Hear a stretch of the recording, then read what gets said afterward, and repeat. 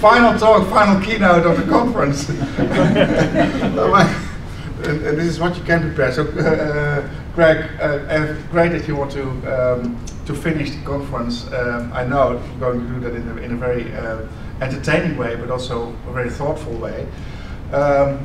We also came a long way and worked together in different projects and contexts, and it has always been a pleasure to listen to you and to understand your brain a little bit. It's very difficult to understand his brain, but that you will probably find out during his talk. But it's a pleasure. It's been a pleasure always, and I'm looking forward to this talk, which will be different from the others, I'm sure. So have fun, everyone, and I'll be back after. I'll be back. Thanks, Rob. That's very kind of you. This is going to be a whistle-top tour through Greg's brain. Hope you can stay with me. So nice to be here and have a chance to do it. I was adapting my paper as the conference went along to try and pick up some of the themes that people were mentioning, because I thought it might be quite good to be a bit of a summary and go on. So, wow, it's a tough world. This is the toughest century in the history of mankind. So we're going to have to make some really interesting things, and I suppose the big question is, what's the best way to predict the future? Well, I think the only thing we know is it's going to take radical change. This is just a really basic graph of basically Earth's share on one side and time on the other, and it doesn't look good. We need 1.5 planets now. By the end of the century, we probably need 3 planets. And that's going to be quite difficult. And when you actually look at who's to blame, well, we're all to blame. You know, these are the, you can see I've marked with little arrows, key countries of people here: Australia, Holland, because there seem to be a lot of people from Holland here, and United Kingdom, and it doesn't look good. When the Gabon is above its Earth, is using more than its ecological footprint, you realise it's really, really, really, really, really serious. And I had this idea of, for the UK, a factor 4 urbanism, half as much, twice sufficiently, you know, twice effectively. But the problem is with Australia, we're already at factor 6. So, you know, this is the Earth Overshoot Day. You can look at your country on here and find out when you've used up your fair share of resources for the Earth. And you can see it's painful. 31st of March, just after my birthday, Australia's already used up each Australian has used up their share of the planet. By the time you get to May the 8th, the United Kingdom's used up its share of the planet, and it goes on and on and on. And there isn't a country on there that manages to get to the end of the year. And I think the amazing thing about Australia, I said, how a continent has become a country. You know, you start off with the red line, the big bottom is the UK ecological footprint. The Australian one is just above that. And at one time you had 30 global hectares of person in Australia, and you were hovering around 8 or so global hectares. And it was just, you were living on a continent. What you realise, as the population's increased and your carrying capacity has got a bit smaller, and your needs have grown a bit, it's getting to the point where eventually you're going to be a country like everyone else and not a continent. It's quite an interesting problem. And when you look at how does it meet urbanism, well, this is the ecological footprint of London, and it's 293 times the area of London. And where is the ecological footprint? It's all over the world. You know, it's asparagus from Peru, it's oil from Saudi Arabia, it's, you know, oranges from Spain. It's all over the place. And I think that's a real challenge, how we change that. And my idea is that we have to develop a sort of more bio-based urbanism somehow, seeing the city slightly differently from a series of, seeing it as a from an aesthetic thing and even a people thing to a system of processes, a sort of super-organism. And I think when everyone thinks about biomimetic design, they think of all these lovely things, don't they, like abalone shells and curly broccoli stuff, and Fibonacci series on sunflowers and these little sea slugs and things. But there's also stuff like this, which it's not an aesthetic thing. These things are just as good in their environment as the other things. Just because they don't look quite as nice doesn't mean they're not amazing creatures. The echidna has its knees on backwards, which is quite interesting. So I think what you realise is that our knowledge of ecology is sadly lacking. It's amazing that ecology wasn't. Joseph Priestley, who comes from Salford in Manchester, where I come from, he was the first person to realise that there were actually different gases in the air, and that it seemed that plants and animals had to get together, because he put a mouse and a candle in a big bell jar, and the next day they were both dead. He was like, ooh, interesting. And then he put a mouse, a candle, and some plants in the same jar, and the next day they were still alive.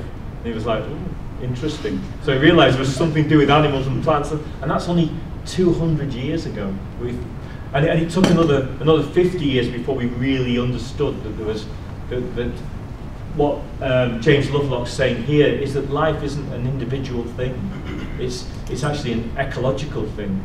It's sort of, we live in our own sort of biospace. And so I'm more interested in the idea of synergies. This is a hydra, which is actually two plants. It's a plant and an animal. The animal lives inside the plant. They reproduce at exactly the same time and eat each other's excrement. So they get on quite well.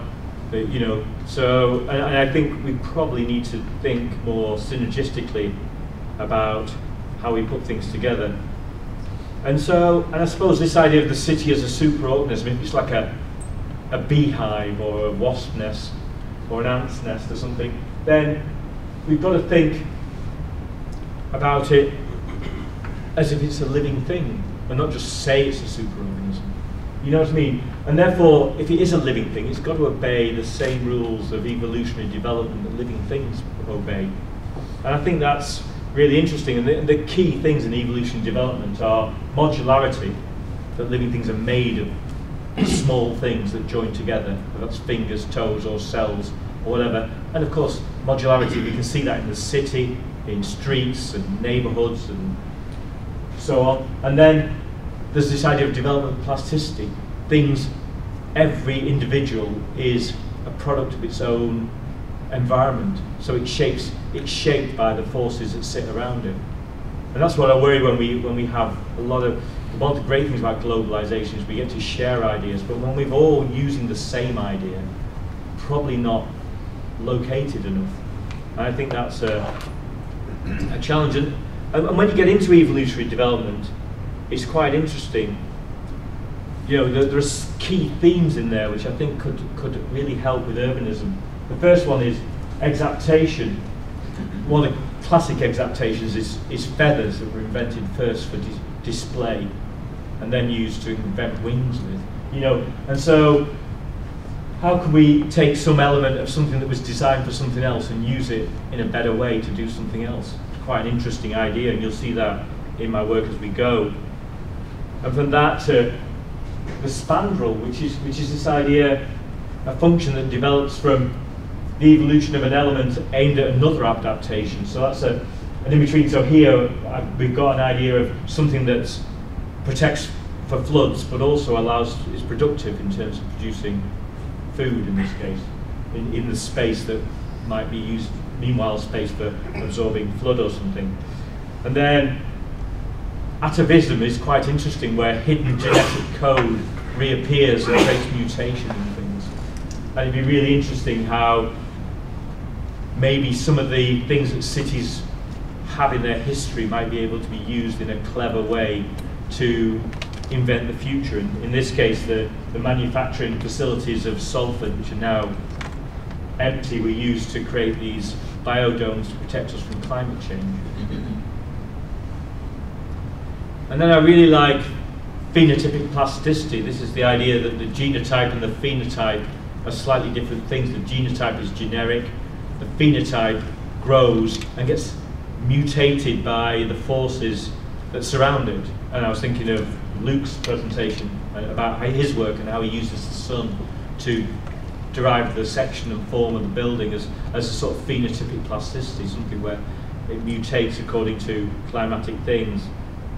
And then the final thing is this idea of vestige, where things that apparently were useless get used again. You know, so in this case, this was a project we did in Dublin where we used high-speed boats on the canal network to connect other bits of mobility's infrastructure to get people around the city quicker. And so we've got to think more holistically. You know, we often we talk about the word silo, where we sit there and we design buildings with loads of insulation in that everyone drives to. You know, it's like crazy. You know, we really have to start thinking holistically, and like the sustainable city is going to be pet-free. Look at the ecological big hitters of London. Meat eating is #1, right? So I'm a vegetarian, that's quite good, so I'm not on the first one. #2, pet food. The second biggest impact in the whole of London is pet food. Right? And I was saying we're trying to invent solar buildings, but a solar dog would be really easy. Wouldn't it? Well, and solar cars are impossible, but solar dogs, we can do that tomorrow. Make give everyone a little electric dog. Oh, my dog's vegan, so I'm okay anyway. And then milk drinking's #3, and then all the transport is #4. You know, we have to look at the big picture. You know, and we somehow have to get more for less. We keep designing one function systems which do one thing quite well and don't care about anything else they could possibly do or not. And we know how much we have to multitask. We need a multitasking city that can, where everything we put in it does loads of stuff. And you know, and we've got to sort of make synergies.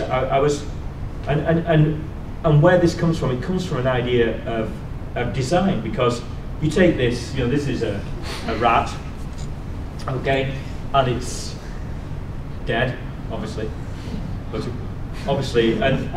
actually, if you ask what the difference is between that and that, this is the rat minced up, right? Okay, so if you think about that, what is the difference between that and the mincemeat? There is actually no physical difference. There's the same amount of fat, same amount of protein, same amount of water, right?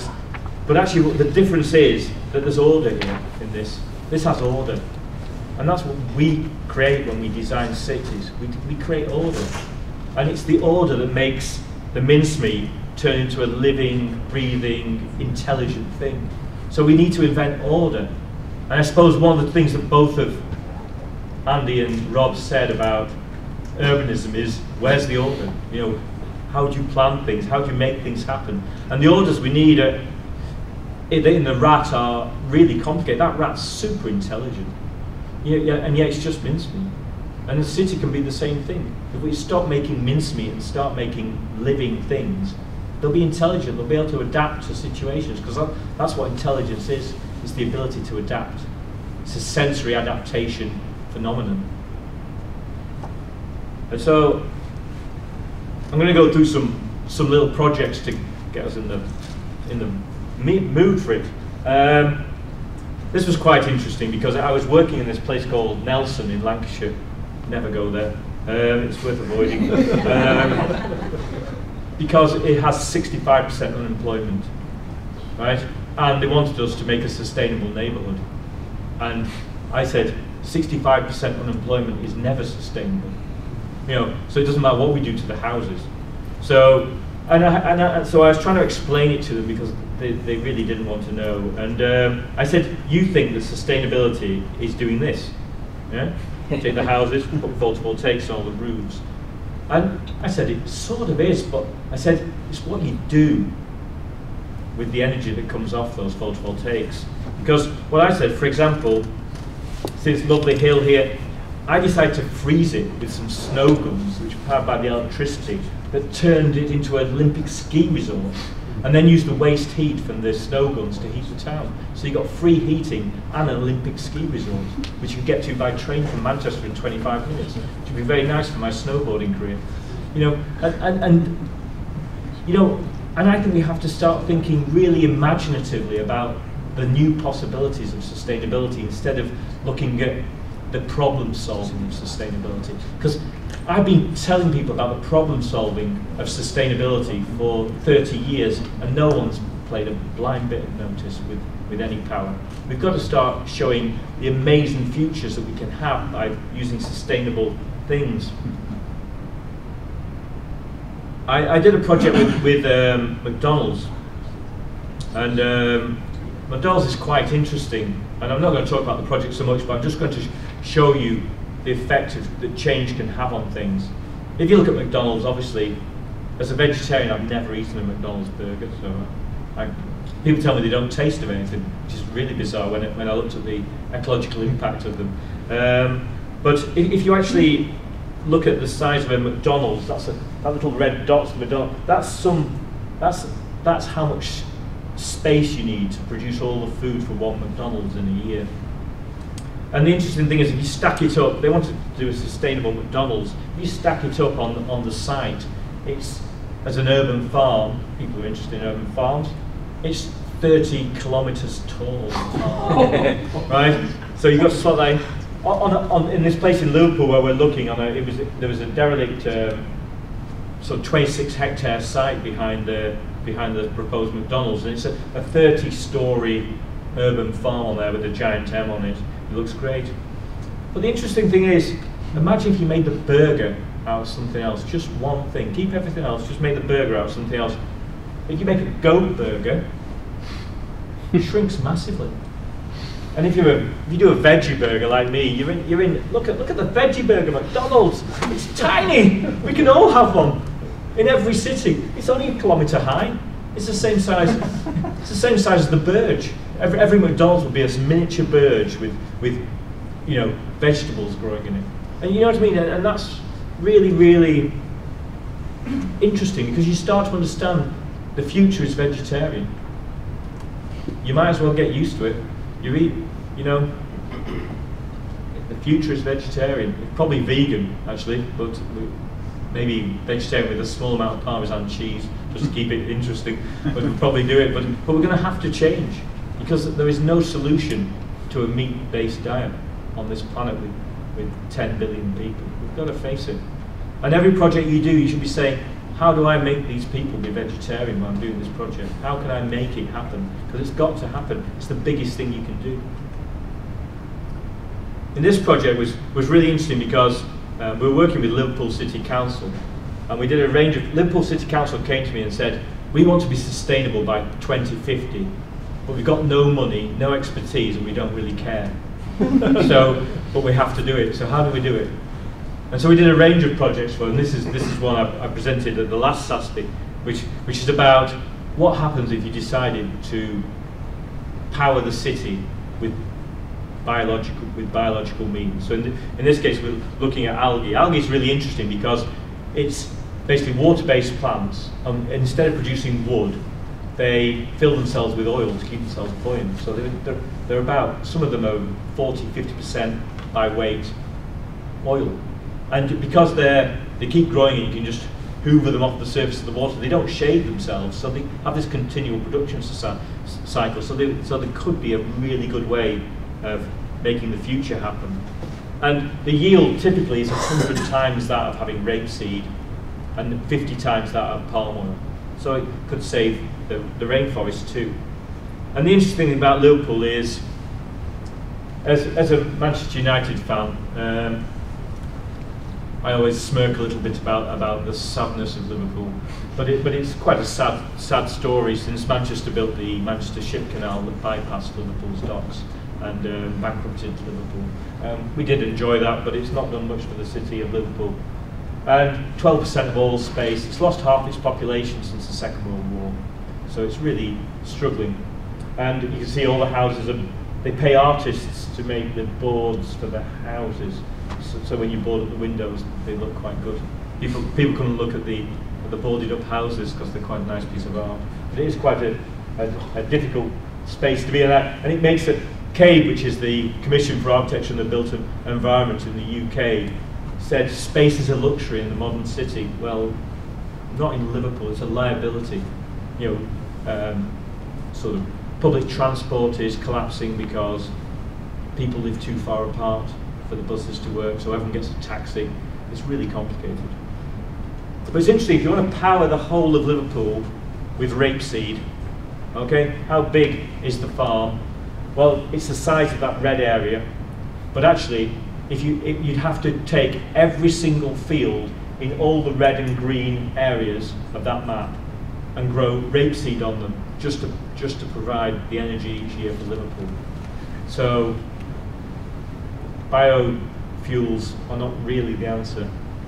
But if you decide to do algae, I had this idea that you could float algae arrays in the estuary, protect the city from storm surge, and by recycling glass around Europe, by using the old port to bring glass to the unrecycled glass to the city, I could make loads of algae arrays, which are basically very shallow tanks with a glass roof. And then I'd sort of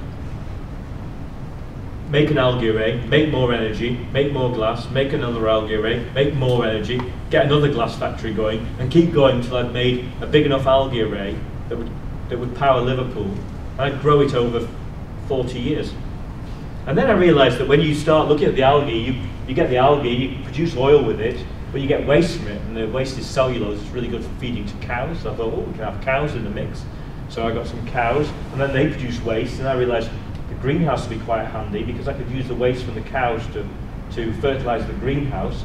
And then I started thinking about where you could sequester CO2 from the cogeneration plants that I was powering, and then that went into the algae arrays in the greenhouse. I got this amazing virtuous cycle. And I realized that in a relatively short length of time, by sort of growing this, I could, by 20, just on a relatively small scale production, I could end up producing more power than Liverpool needed, but also become a net exporter of oil by 2050. Just when everyone else has run out of it, you've got biodiesel coming out of your ears in Liverpool. And this is how big it is. It looks beautiful, doesn't it? Here's the Mersey estuary. I've turned this round so this is north this way. Here's Birkenhead, this is Liverpool here. And here are the floating algae arrays all here, right out here. And it looks big, but in 40 years it grows about the same size as Europort has grown in the last 40 years in Rotterdam. So it must be possible. And it sort of looks beautiful. And it's so much free heat. You get under lawn heating in every garden. So you can have a barbecue when it's snowing. It's just so easy. And then all the derelict spaces get filled in with greenhouses to produce the food and everything. So it's like beautiful. And I think that urban farming, I think, is going to be a key thing, and the scale of it is going to be quite interesting in the future. I did a project, you can see this is a very old project, which called the Sunflower House, where I thought if I could do a passive house that heated itself. This one does it because it's got a greenhouse at the bottom, and the houses track the sun in little towers. And the heat from the greenhouse would rise up the tower and heat all the apartments. And then, but the greenhouses would grow sunflowers. So the building was like giant sunflowers, and we're growing sunflowers, and we get diesel oil, and you get a car share with the house where you could drive 10,000 miles, and then it was an A-class Mercedes 1.7 diesel. And that was quite nice. And then I started thinking about, could I make a house that not only heated itself and powered the car, but also fed itself? So we did the invisible terrace, which is quite an interesting thing. Things that improved. We had a 0.7 litre diesel in the smart car, so that got us to 80 miles per gallon, so we need less. Then we had an algae array on the roof that powered that. Grew food in the garden, in the facade. We had in the back garden, we had 3 pigs to eat the old food, 11 chickens, so you get enough eggs to keep a family of 4 going. There's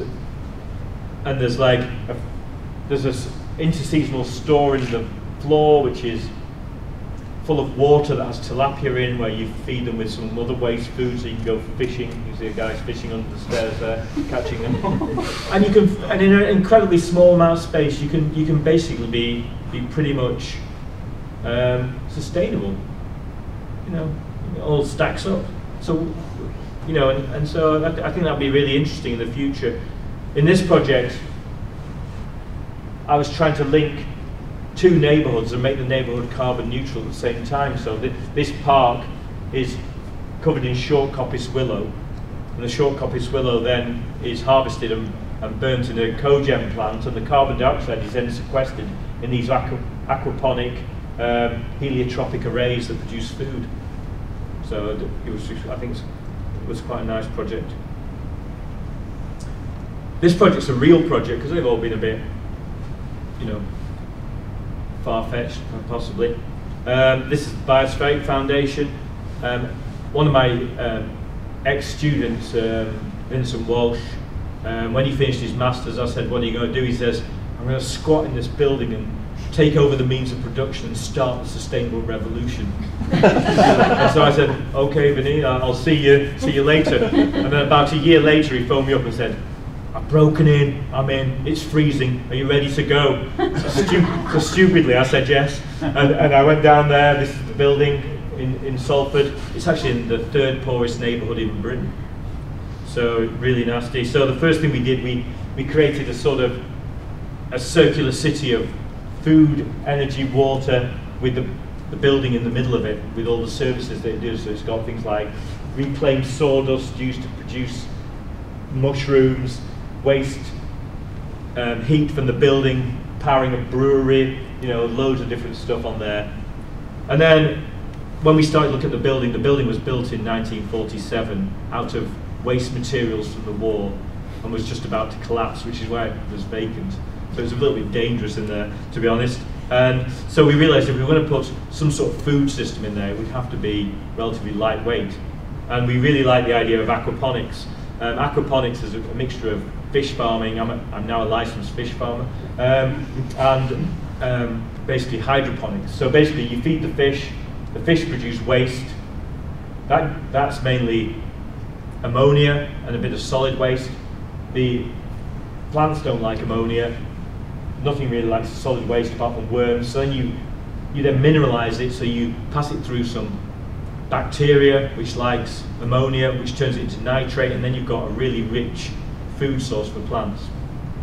And then you run that back, and then the water ends up back in the fish tank, and it's clean water for the fish so they don't die. So it's really simple.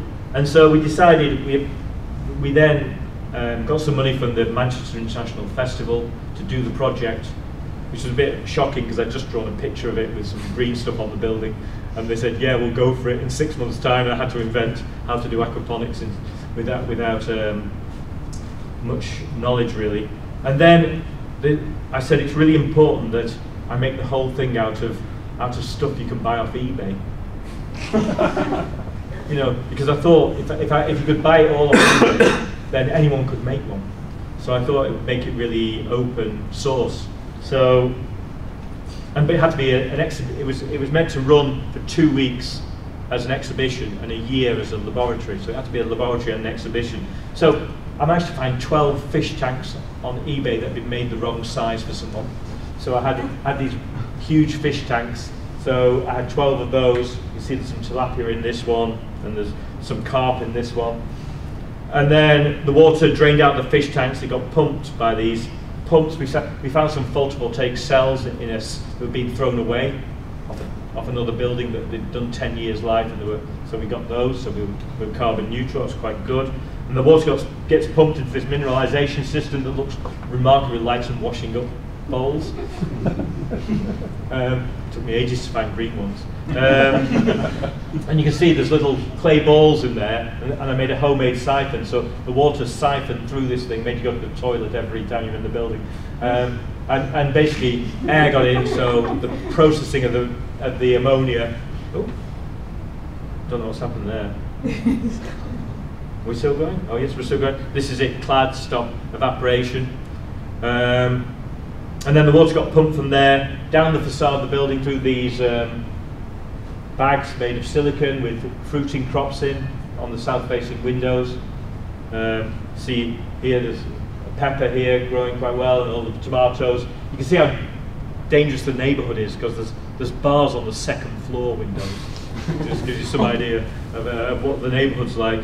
And then it gets pumped from there onto the roof where we had this huge polytunnel set on a transfer beam, and in that you can see that I bought made what's called a nutrient film system, which basically was a load of plastic guttering, which I bought off eBay with some plastic lids that I found that just about fitted it.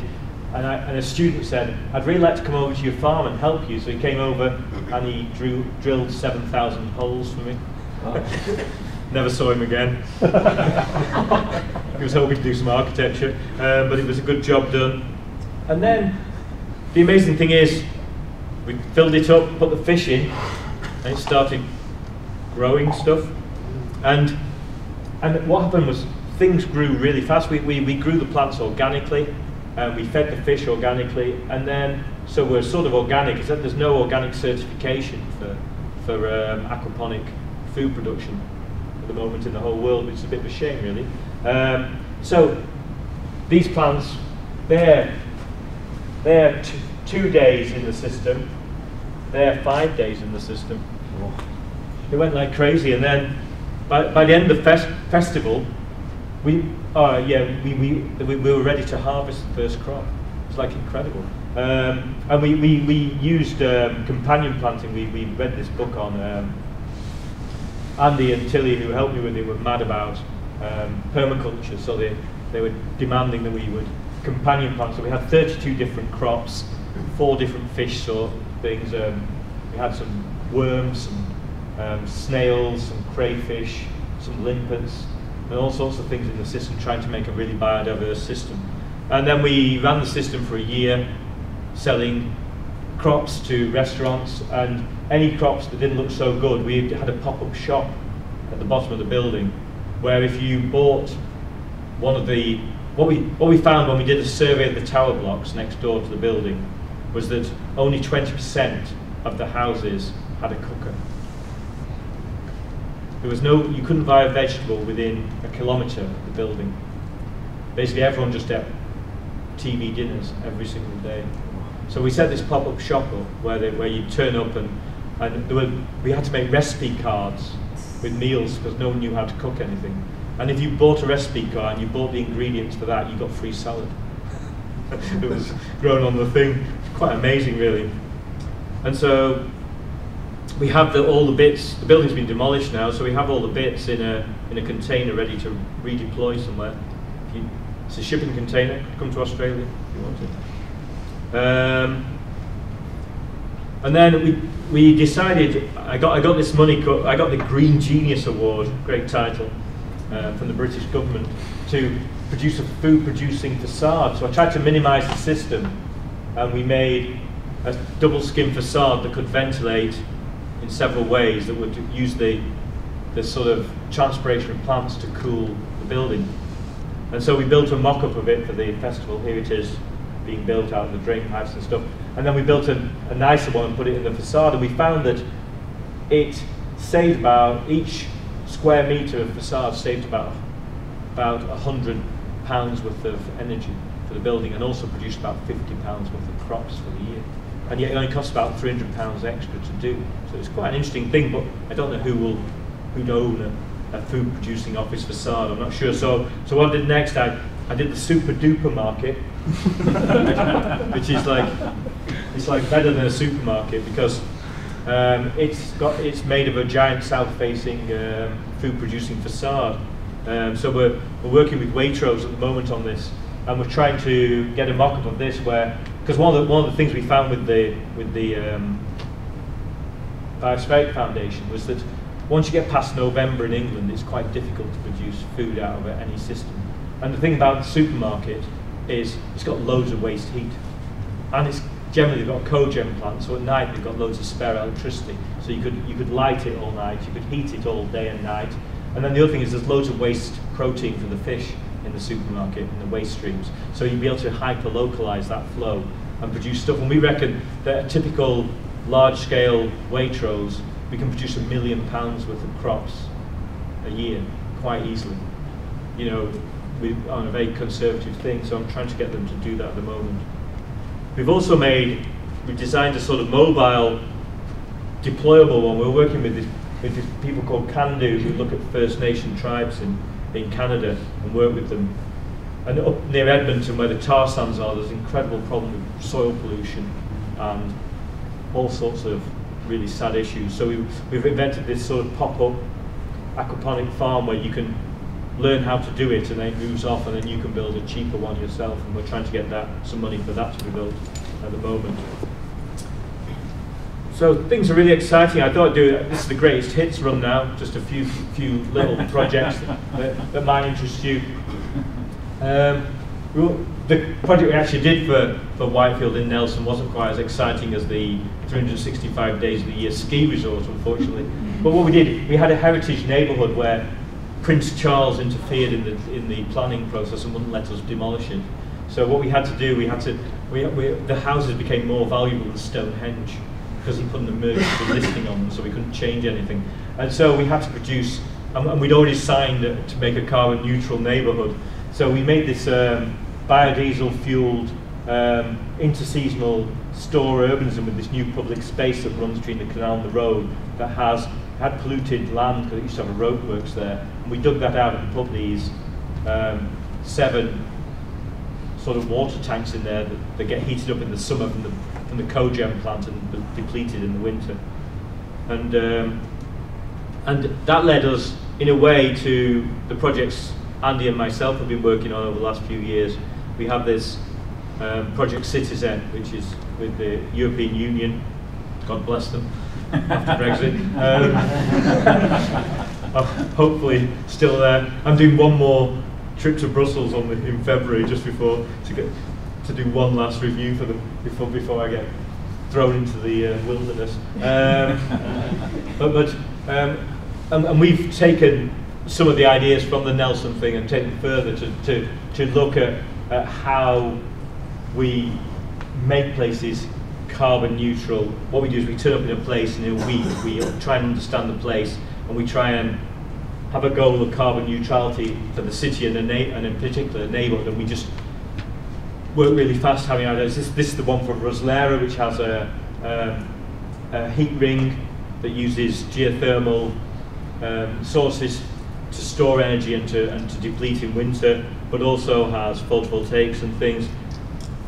We have loads of them. This is one Dubrovnik. Dubrovnik was really interesting. We're in Gruzen in Dubrovnik, and the biggest problem in Gruzen, Dubrovnik, are the number of cruise ships. These horrendous cruise ships that come in. They have 8 or 9 a day coming in, and each one is 2,500 people living like Americans times 2.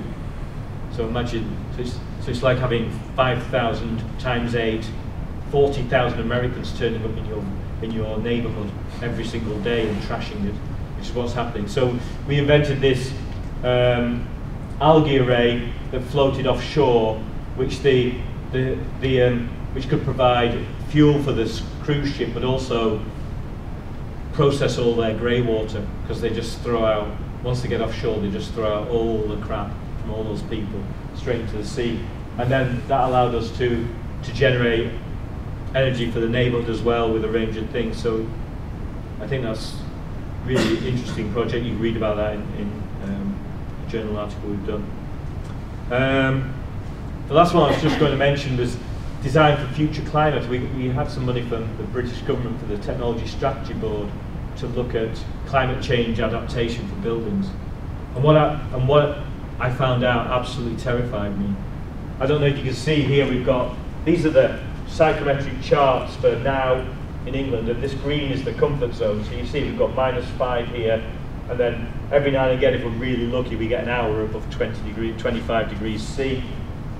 And then this is 2050, and now suddenly there's no cold days, no snow anymore, no frost, and you can see there's hundreds of days, hundreds of hours, some right up at 38 degrees centigrade.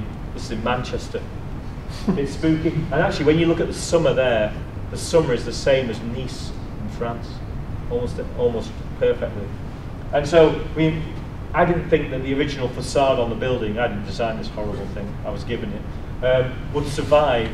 It was built, it was passive house design. You know, I just think that's not going to work in this sort of condition. So I thought if I could take off the facade and put on a irrigated loggia, which did, because this is quite dry here generally, I could then use transpirational cooling to keep the building warm. And we'd use this sort of diaphragm wall between the apartments, for old people, as a sort of chimney to draw the air through and out.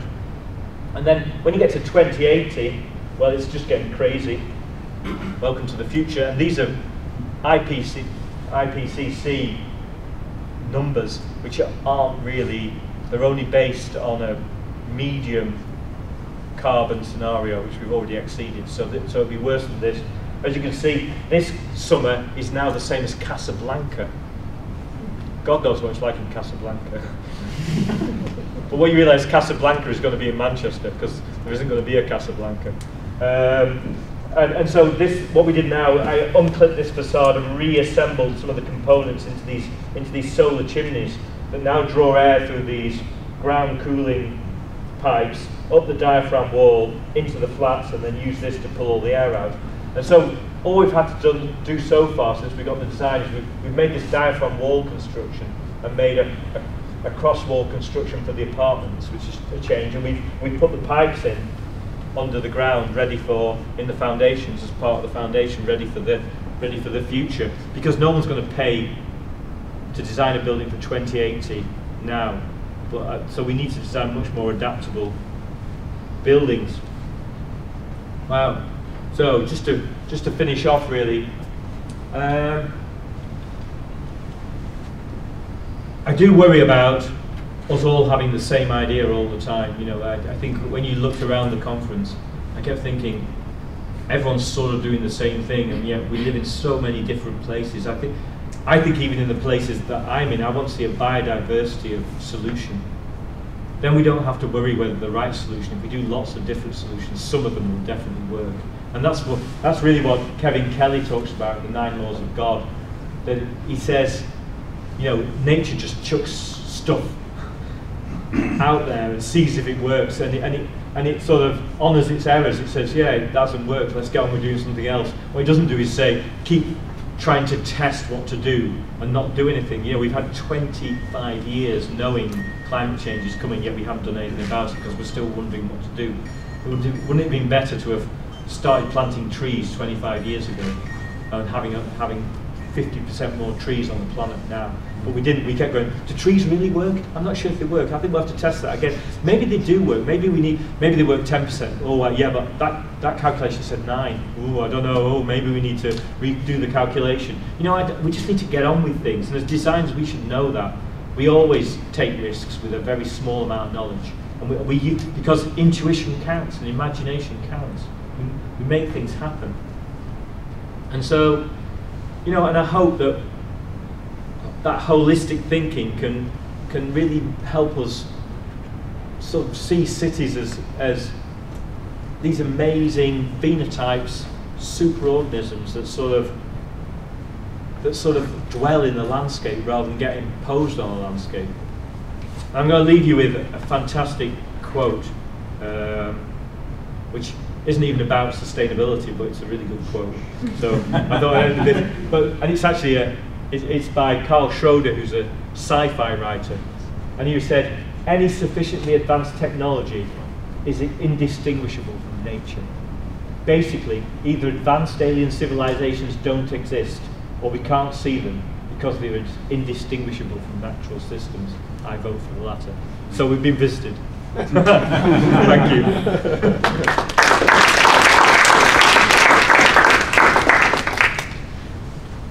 Well, thank you, Greg. It was amazing. Thanks a lot. Drinks or questions? In that order. Questions or drinks? Or both. Symbiotic relationship with those. So, is there anyone who would, after this, want to ask a question? Or have a comment or whatever? Say anything? Where do you get your ideas from? I think I get the idea. I think because I fell through a window when I was 5. I lost my right eye, so my left hemisphere of the brain thinks it's asleep all the time. So I'm just dreaming with one half of my brain. So that's how I think that's where it comes from. They're lovely ideas. Yeah. Thank you, Greg. Thank you for this fantastic talk.